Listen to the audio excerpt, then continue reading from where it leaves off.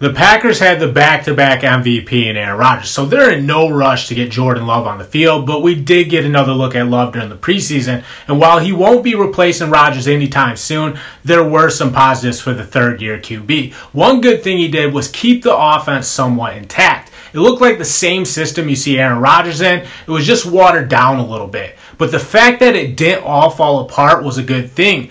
The other positive for Love is he seems like a good athlete. The Packers will get to use more zone reads and rollouts when Love is on the field, which can help an offense play faster. That's the direction the Packers will be headed in when Love eventually takes over. For the time being, he's just got to focus on getting better at the things he does well. I'm John Kuzma.